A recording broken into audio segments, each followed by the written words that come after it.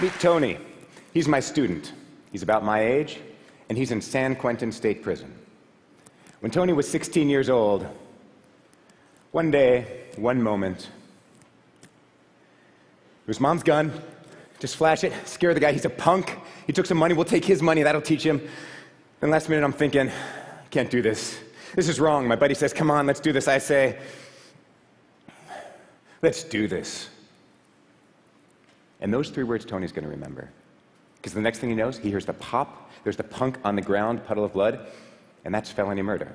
25 to life, parole at 50 if you're lucky, and Tony's not feeling very lucky. So when we meet in my philosophy class in his prison, and I say, in this class we will discuss the foundations of ethics, Tony interrupts me. What are you going to teach me about right and wrong? I know what is wrong. I have done wrong. I am told every day, by every face I see, every wall I face, that I am wrong. If I ever get out of here, there will always be a mark by my name. I'm a convict. I am branded wrong. What are you going to tell me about right and wrong? So I say to Tony, sorry, but it's worse than you think. You think you know right and wrong? Then can you tell me what wrong is? No, don't just give me an example. I want to know about wrongness itself, the idea of wrong. What is that idea? What makes something wrong? How do we know that it's wrong? Maybe you and I disagree. Maybe one of us is wrong about the wrong. Maybe it's you, maybe it's me. But we're not here to trade opinions. Everyone's got an opinion. We are here for knowledge. Our enemy is thoughtlessness. This is philosophy. And something changes for Tony. Could be I'm wrong. I'm tired of being wrong. I want to know what is wrong. I want to know what I know. What Tony sees in that moment is the project of philosophy.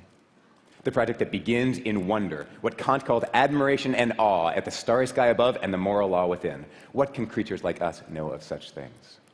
It is the project that always takes us back to the condition of existence, what Heidegger called the always already there. It is the project of questioning what we believe and why we believe it, what Socrates called the examined life. Socrates, a man wise enough to know that he knows nothing. Socrates died in prison. His philosophy intact. So, Tony starts doing his homework. He learns his whys and wherefores, his causes and correlations, his logic, his fallacies. Turns out Tony's got the philosophy muscle. His body's in prison, but his mind is free. Tony learns about the ontologically promiscuous, the epistemologically anxious, the ethically dubious, the metaphysically ridiculous. That's Plato, Descartes, Nietzsche, and Bill Clinton. So, when he gives me his final paper, in which he argues that the categorical imperative is perhaps too uncompromising to deal with a conflict that infects our everyday and challenges me to tell him whether, therefore, we are condemned to moral failure, I say, I don't know. Let us think about that. Because in that moment, there's no mark by Tony's name. It's just the two of us standing there. It is not professor and convict. It is just two minds ready to do philosophy. And I say to Tony, let's do this. Thank you. Thank you. Thank you.